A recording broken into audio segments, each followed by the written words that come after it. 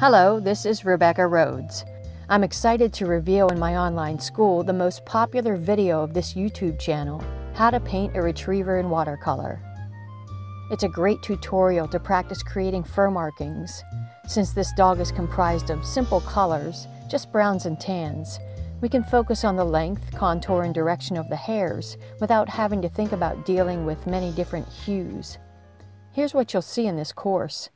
First, I'll establish the initial colors in the eyes, nose, neck, and head. Then a map will be created of the important shapes in the nose and mouth, the left ear, and the head and neck.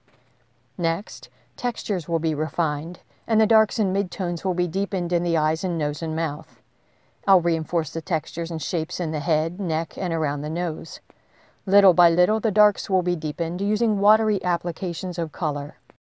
Fur markings will be applied to the neck, in addition to the midtones in the head, followed by watery glazes, which will bridge the dark and light values and smooth the texture. Finally, I'll refine and deepen the darks around the nose and mouth, connect the dark and light shapes in the head with midtones, and apply final fur markings and glazes.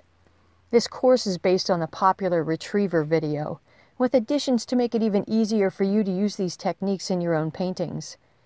The lessons are in real time from the very beginning to the end of the painting, and I'll talk through each step, demonstrating how to mix colors on the palette and fix errors that are a natural part of any painting. This full video is available at my online school, along with an outline drawing, the reference photo, and a list of materials. My hope is that you'll be able to apply these techniques to your own paintings. If you'd like to learn to paint this realistic retriever in watercolor, please visit my website at RebeccaRhodesArt.com, where you can join my online school and see this tutorial in real time, along with other step-by-step videos. Thanks for watching.